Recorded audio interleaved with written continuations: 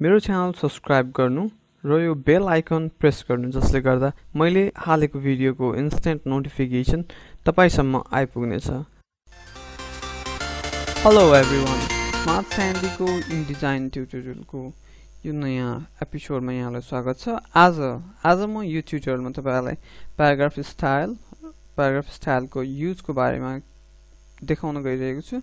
So basically paragraph use तपाईहरुले paragraph style राम्रोसँग use गर्नुभयो भने यो तपाईहरुलाई काम गर्न सजिलो पनि हुन्छ प्लस टाइम सेभर पनि हुन्छ। र अब यसको लागि म कहाँबाट सुरु गर्छु भन्दाखेरि म एउटा नयाँ पेज बनाउँछु। So I have a new page here हैन। अब प्याराग्राफ स्टाइल कसरी गरिन्छ भन्दाखेरि सुरुमा जस्ट सपोज काम गर्न सबैको एउटा फर्म्याट हुन्छ। जस्तो कि मेरो फर्म्याटमा के छ, प्रत्येक पेजको मसँग मानौ 10-15 वटा पेज छ। सबै पेजको माथि एउटा हेडिङ आउँछ, त्यसपछि तल फोटो आउँछ, सब हेडिङ आउँछ अनि बडी आउँछ। जस्तो कि दिस इज मेन हेडिङ अथवा मान्नु समाचारको यो माथि फर्स्ट पेजमा आउने यो एउटा हेडिङ अथवा समाचारको के भन्छ नि त्यो हेडलाइन, यो हेडलाइन हो हैन। अब के छ, यसलाई मैले एउटा फन्टमा मलाई मन पर्ने एउटा फन्टमा लगेर राखेँ र यसलाई मैले कलर दिएँ, ग्रीन दिएँ र यसलाई मैले सेन्टर गरेँ। ठीक छ। यति गरिसकेपछि यहाँ यो सबै चेन्ज भन्दा पनि जनरली हाम्रो प्याराग्राफ स्टाइल भन्ने एउटा कन्ट्रोल प्यानल, कन्ट्रोल बक्स हुन्छ। यो चाहिँ हाम्रो साइड बारमा छैन भने तपाईहरुले विन्डोमा गएर विन्डोबाट यहाँ हाम्रो के छ भन्दाखेरि स्टाइल भन्ने मेनु भित्र प्याराग्राफ स्टाइल अथवा क्यारेक्टर स्टाइल यो दुईटा एउटैमा हुन्छ। त्यसैले यसलाई इनेबल गर्नुभयो भने यो आउँछ अनि त्यसपछि यसलाई तपाईहरुले यहाँ भित्र ल्याएर साइड बारमा ल्याएर छोडेर राख्न सक्नुहुन्छ। अब यति भइसकेपछि प्याराग्राफ स्टाइल भन्ने बित्तिकै बेसिक प्याराग्राफ भनेको हाम्रो जुन फर्स्टमा हामीले टेक्स्ट इनेबल गर्नेमा टेक्स्ट लेख्ने बेलामा जुन मिनियन प्रो र 12 पिटी आउँछ अरु बाइ डिफल्ट सेटिङको साथमा, त्यो चाहिँ हाम्रो बेसिक प्याराग्राफ स्टाइल हुन्छ। जनरली हामीले काम गर्दाखेरि यो प्याराग्राफ स्टाइल चलाउने, यो एडिट गर्ने गरिदैन, किनभने यो एडोबले दिएको डिफल्ट चिज हो। डिफल्ट चिज नछोकै राम्रो, यो बिगारेर दिएर बेकार पछि आफूले किन टेन्सन लिने भन्दाखेरि बिग्रिनु त खासै केही बिग्रिदैन, but it's not good to touch that thing है। अब के छ भन्दाखेरि हामीले यसमा स्टाइल थप्यौँ, बेसिक प्याराग्राफमा यहाँ प्लस देखियो, सुरुमा हुँदैन पछि थपिन्छ। के ओभरराइट भयो भनेर हेर्नु पर्यो भने त्यहाँ देख्न सकिन्छ। कलर थपियो, बोल्ड गरियो, साइज बढाइयो अनि त्यसपछि फन्ट चेन्ज गरियो, अलाइन सेन्टर गरियो भनेर यसरी देखायो। अब यति भइसकेपछि यसलाई सिलेक्ट गरौँ, हामीलाई चाहिने यो मेन हेडिङ। अब हामीसँग 50 वटा पेज हो, 100 वटा पेज हो, सबमा चाहिने हेडिङ यही हो भनेपछि यसलाई मैले एउटा स्टाइल माने, यसलाई चाहिँ मैले यहाँ गएर न्यू प्याराग्राफ स्टाइल भने हो। अब यसलाई मैले के दिएँ भन्दाखेरि यो चाहिँ फर्स्ट हेडिङ अफ न्युज भनेर दिएँ हो। अब यसमा अरु चीजहरु तपाईहरु आफै हेर्नुस्, यसमा अरु केही पनि छैन। त्यही टेक्स्ट फर्म्याटिङमा आउने चीजहरु कसरी कतिमा के भनेर मात्रै छ, यो चाहिँ केही गाह्रो छैन। जस्तो कि मैले अलि चेन्ज गरेको इफेक्टहरु यहाँ देख्न सक्नुहुन्छ। रेलवे बोल्ड 16 पिटी अनि main 16 PT, is this 16 PT maybe, okay हैन त 46 हो त कहाँ 16, सरी त्यही के भयो कि आहा, ओके 46 पिटी। यो चेन्जहरु देख्न सक्यो नि हैन। यदि भइसकेपछि अब मैले यहाँ नाम दिएँ। अब सर्टकट यसमा अर्को ह्यान्डी टुल के छ भन्दाखेरि रेगुलर काम गरिराख्ने मान्छेहरुलाई स्टाइल एप्लाई गर्नुभन्दा सिलेक्ट गरेर सेट कन्ट्रोल सी कन्ट्रोल भी गर्न सजिलो हुन्छ नि। त्यस्तै अब मानौ यो मेरो मैले कुनै पनि पेजमा गर्ने पहिलो काम हो भने म यसलाई अल्ट कन्ट्रोल 1 भनेर म सर्टकट दिएँ। ओके, अब let's move to the next part. अब यसमा जस्तो कि यो हेडिङ भयो, हेडिङ पछि त्यो भन्दा अगाडि यो हेडिङलाई यहाँ डबल क्लिक गर्यो भने यसले आफ्नो एरिया अटोमेटिक लिन्छ। प्लेस होल्डरमा गएँ, मलाई यहाँ इमेज छ, ठीक छ। यहाँ हाम्रो यो हेडिङलाई सुटेबल हुने इमेज छ। अब म के गर्छु, यहाँ जान्छु यतापट्टि साइडमा अर्को एउटा, अब त्यहाँ सुरु हुन्छ नि अब सर्टिङ, जस्तो कि टाइटल भनौँ कि के भनौँ, content heading first on something, जस्तो कि कसैको बारेमा हो यो। मैले अलि ठुलो बनाउँछु ठीक छ फन्ट चेन्ज गर्छु फन्ट रेल भने राख्छु तर बोल्ड यो पनि बोल्ड गरौँ ठीक छ यो बोल्ड गरौँ फन्ट साइज कति भयो हाम्रो 14 छ फन्ट साइज चाहिँ 18 नै राख्छु म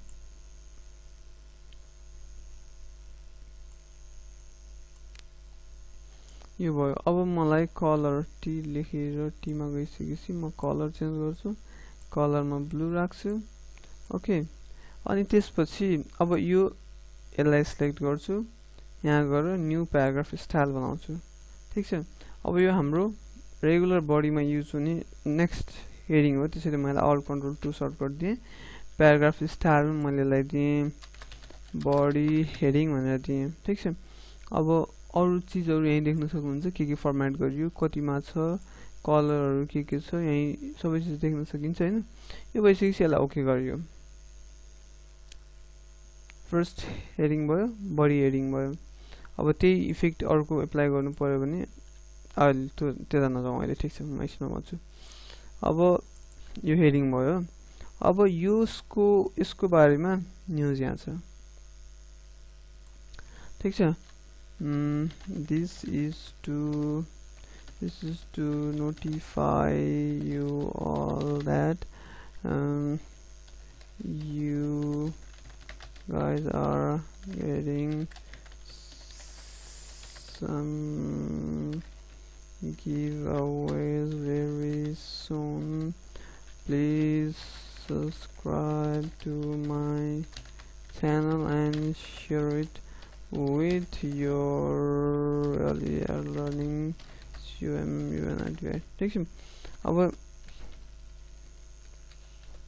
यो मेरो न्यूज भयो यसलाई म मेरो साइज राख्छु 14 राख्छु अनि त्यसपछि यसलाई म कलर दिन्छु ग्रीन अनि त्यसपछि कलर चेन्ज गर्नु पर्यो भने त्यही डबल क्लिक गरेर you can select from CMYK list अनि त्यसपछि आएर ल अब यति भइसकेपछि मलाई अझै यसमा के गर्नु मन लाग्यो जस्टिफाई गर्नु मन लाग्यो सो दैट इट लुक्स कूल अब यति भइसकेपछि यो एउटा फर्म्याट भयो अब यसलाई पनि मैले सिलेक्ट सेभ त गर्नु पर्यो यसलाई म गर्छु न्यू प्याराग्राफ स्टाइल यो चाहिँ कन्टेन्ट स्टाइल भनेर दिए मैले यो चाहिँ अल्ट कन्ट्रोल 3 ओके यदि भइसकेपछि हामीसँग यहाँ के भयो तीनटा स्टाइल बन्यो जस्तो कि फर्स्ट हेडिङ युजमा आउँछ त्यसपछि बडी हेडिङ आउँछ त्यसपछि कन्टेन्ट स्टाइल आउँछ अब यसलाई चाहिँ हामीले हाम्रो इच्छा अनुसार जहाँसुकै जसरी पनि युज गर्न मिल्छ जहाँसुकै यही डकुमेन्ट भित्र ल अब यसको प्रयोग कसरी गर्ने म यहाँ देखाउँछु है त जस्तो म नयाँ पेजमा गएँ ठीक छ अब मलाई यहाँनिर हेडिङ राख्नु मन लाग्यो हेडिङ के आउँछ भन्दा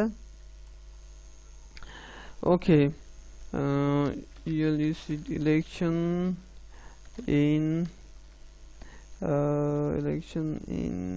प्रदेशलाई के भन्छ हौ थाहा भएन PRADS प्रदेश 3 was over यो मेरो हेडिङ हो अब यसलाई म के गर्छु चट्टलाई यहाँ यसलाई सिलेक्ट गर्छु प्याराग्राफमा जान्छु फर्स्ट न्यूज हेडिङ गर्छु ठीक छ यो हेडिङ स्टाइल अटोमेटिक लाग्यो यसमा अब यति भइसकेपछि हेडिङको टेन्सन भएन सक्यो हेडिङ फन्ट चेन्ज गरेर कुन फन्ट छ त्यो यताउता फेरि मिलाइराख्नु पर्दैन अब इमेज होला नहोला मतलब भएन अब यहाँ गरिन्छ DSPIT despite few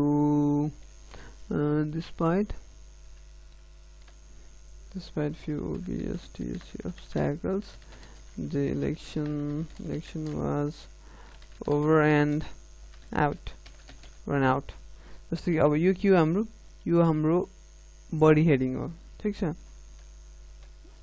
यो सकियो अब हाम्रो के छ अर्को अब न्यूज छ ब्ला ब्ला ब्ला whatever जस्तै हाम्रो न्यूज भयो न्यूज लेख्यो अब न्यूज स्टाइल दिनु पर्यो यहाँ गयो कन्टेन्ट स्टाइल गरिदियो अब के हुने भयो होल डकुमेन्ट भरि जहाँसुकै जेसुकै गर्नुस् एउटै फर्म्याटिङमा एउटै फर्म्याटमा सबै चिज आउँछ त्यसकै लागि फेरि बारम्बार तपाईहरु कलर चेन्ज फन्ट चेन्ज अरु दायाँमा गरिराख्नु पर्दैन so it is very helpful while you are working with multiple pages and designing consistently एउटै चिज गर्नु पर्यो एउटै लेआउटमा जानु पर्यो भने यो चाहिँ एकदम हेल्पफुल हुन्छ so that's it for paragraph style I hope you guys enjoyed and learn a lot and don't forget to like my video comment and share it with your learning community and as usual you guys are awesome thank you